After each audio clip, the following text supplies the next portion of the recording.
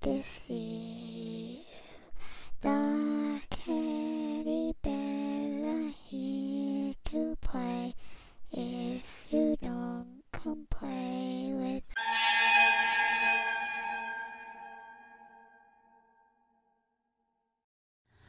Welcome to Frightened Female.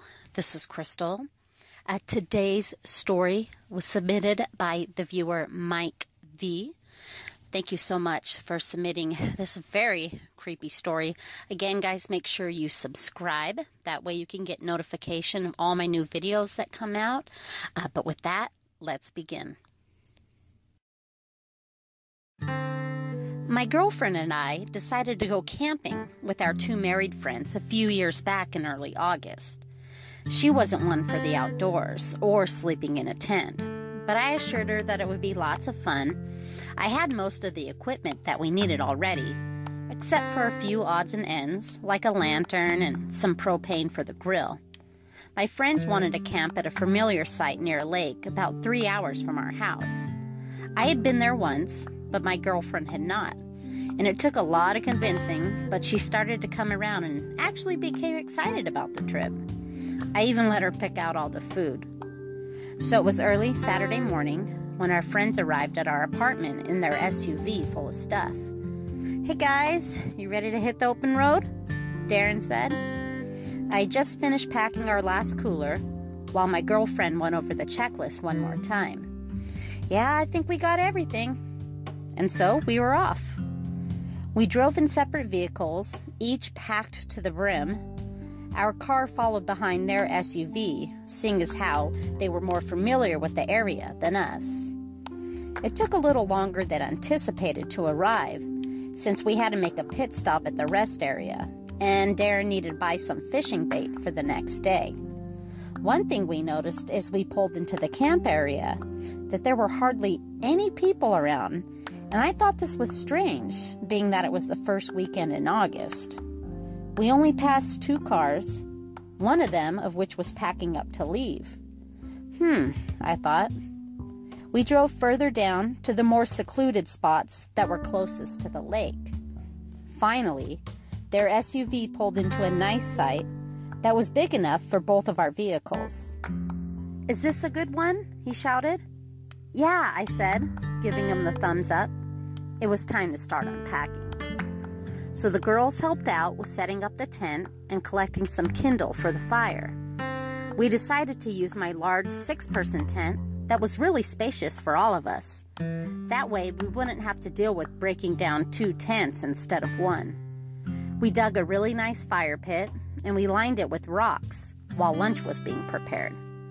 The fresh mountain air was amazing, and we honestly could not have picked a better spot. We even had a full view of the lake beyond the trees. So the 4 of us sat down and ate our sandwiches before finally taking a stroll down the hill to the water's edge to check out tomorrow's fishing spots. So we spent a few hours hiking and roaming the beach before heading back up to our site. The sun was just beginning to set, and we wanted to test out the fire pit. And just as we were in clear sight of our camping spot, we heard the low rumbling of a vehicle approaching from around the bend. "Who's that, a ranger or something?" my girlfriend said. As the sound grew closer, we saw the faint image of an older, beat-up motorhome headed in our direction. "Great, guess we're not alone out here." We crossed through the trees and up to our site, keeping our eyes on the road as the RV came closer. It was a rusty, olive green color and looked like it shouldn't have even been running, but it was. It slowed down a bit, and as it approached our site, we saw a man and a woman. The man had a scruffy gray beard. He did a tiny wave, but didn't smile, barely even acknowledged us, and then strolled on by, only to pump the brakes, pause for a moment, and then pull directly into the site opposite of us. "Damn it, go figure," I said. We definitely enjoyed our quiet space, but it is public grounds, just bad timing on our part. Oh well, we'd just keep to ourselves. Once the sun had completely set, The stars were out, and our fire was ablaze and burning quite nicely. We all sat in a semicircle around the pit and took in Mother Nature. We could see the strange couple across the way preparing their fire as they went in and out of the motorhome, grabbing odds and ends. I saw the woman occasionally look in our direction, but then she quickly turned away. "What the hell is on her neck?" my friend asked. "Look at it. What is that?" And maybe it was my paranoia, but I think the woman had heard what Darren had said. She leaned over to her bearded husband, whispered something, and then headed straight toward us. She slowly walked across the road that divided our campsites, went in between our two cars, and came right up to the fire. She was very thin and wore her hair in 2 long braids. Her flowing floral skirt, which seemed rather tattered and aged, didn't fit the norm of typical camping attire.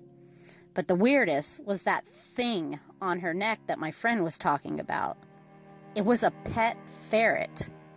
Who brings a pet ferret on a camping trip? I don't know. It just seemed really bizarre.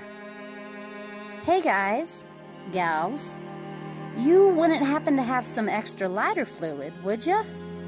My husband left it back at the other camp we just came from." Well, I had brought an extra bottle, so I gave her the half-used bottle that we had already opened. "Keep it," I said. "So who's this little critter?" I said, pointing to the ferret that was squirming around her neck. "Oh, this is my baby, Skittles. We take him everywhere we go." So the girls got up and began petting the weasel, saying, "Aw, how cute." The woman just smiled with her chipped yellow teeth, very unsightly. "Well, I best be going. Oh, and I'm Joan, and that's my husband, Lenny. Thanks for the lighter fluid. We are just starving, and our fire won't stay hot for some reason." She gave us a nod and headed slowly back to her campsite. We tried to hold back our laughter as we began preparing for dinner. So we roasted hot dogs over the fire with the 4 new metal skewers that I had just purchased. Don't lose these, guys. They weren't cheap. As we began eating, we heard the motorhome across the way start up its engine, and we all stopped to look. "Are they leaving?" my girlfriend asked.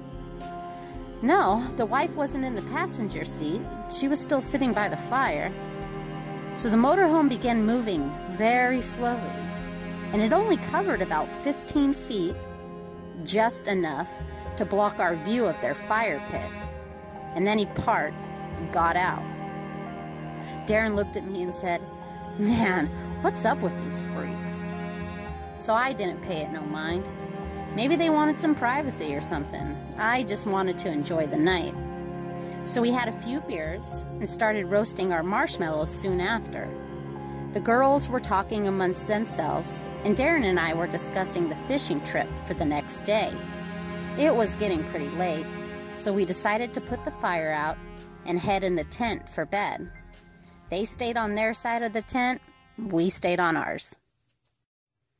It was quiet and peaceful, and after a bit, we had all drifted slowly to sleep. But I was awoken later to a sound that jolted me up. I clutched the flashlight next to me, but kept it turned off. Everyone else was softly snoring away. I heard crunching footsteps, very close to the tent. I listened for what felt like an eternity, and then the sound was gone. So I slowly laid back down, but my eyes were wide open, and my heart was still a little rapid. Maybe I was working myself up for nothing, and I knew it wasn't a bear. We were nowhere near bear country, but it was too loud to be a deer or a squirrel. Just as I began to calm down and set the flashlight to my side, I saw a dark shadow quickly cascade over the side of the wall of the tent. "What the hell? That's it," I said out loud. I unzipped my sleeping bag, flipped on the flashlight, unzipped the front door of the tent, and rushed out, shining the light in all directions, behind the trees, over by our cars, around the tent. Nothing. I peered over at the motorhome across the way. Their lights were out, and all was silent. As I headed to the car to grab one of my fishing knives from my tackle box, I looked over to my right, and I saw that our main cooler that kept our food was hanging wide open. Those bastards stole our food, I thought. I rushed over and quickly shined the light inside. Nothing was missing. So I checked our drink cooler, and all of that was intact. Okay, was I losing it? Was I just having a bad dream or something? I then heard my girlfriend call for me. I obviously had woken her up. "One sec, I just need to grab something from the car," I whispered. So I went and got the knife. I locked all the car doors and headed back into the tent. I wasn't going to wake anybody. I'd tell them what happened in the morning. It took about an hour, but I finally got back to sleep. The rays from the morning sun began waking us up one by one, as our tent didn't have its covered roof on top, and it was very bright, almost too bright.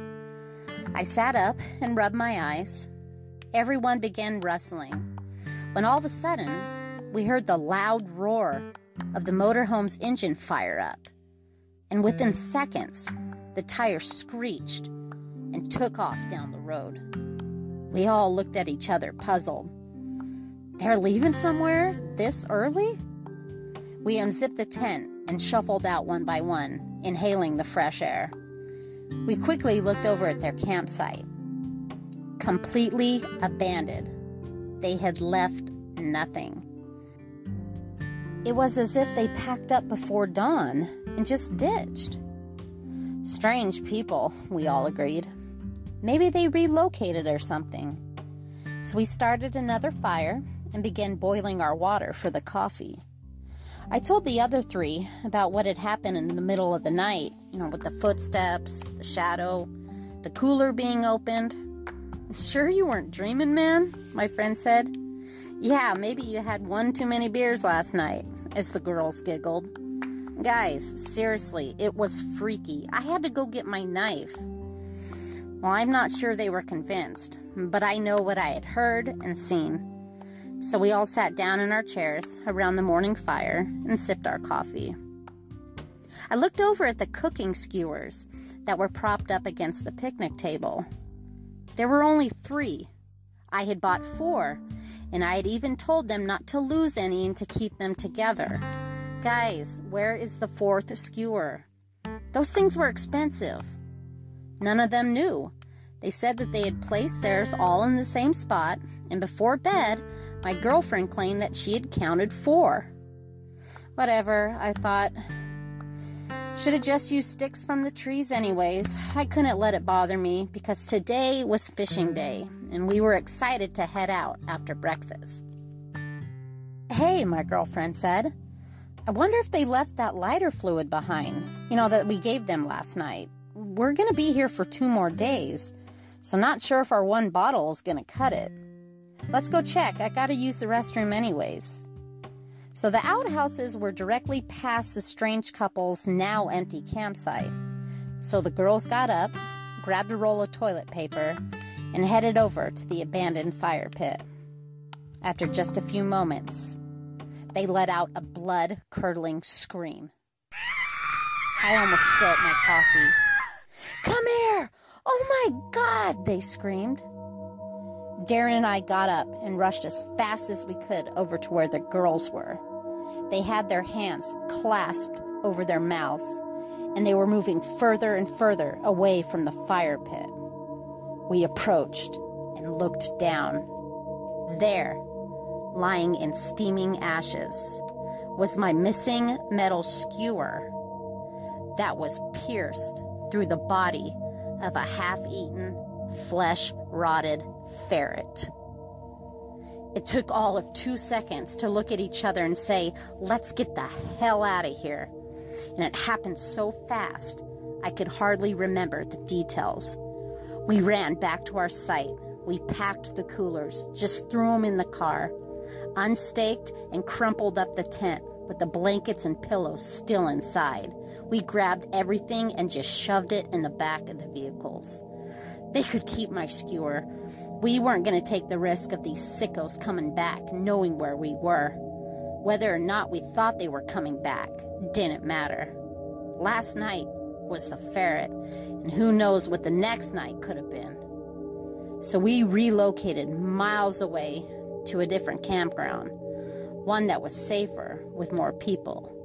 But never again will we go back to that lake or to that freakish campground. Thank you, Mike, for submitting that scary story. And I love to camp, but I'll tell you what, we've all at one point or another had that creepy camping neighbor. I have a story, and it would take me days to explain, but kind of made me think of that. Guys, please like and subscribe to my new YouTube channel. Give it a thumbs up. Leave a comment. If you have a true scary story of your own that you would like me to share, please see the description box below on how to submit it. Most importantly, please be safe. Be aware of your surroundings, and remember to always lock your door. Scare you later.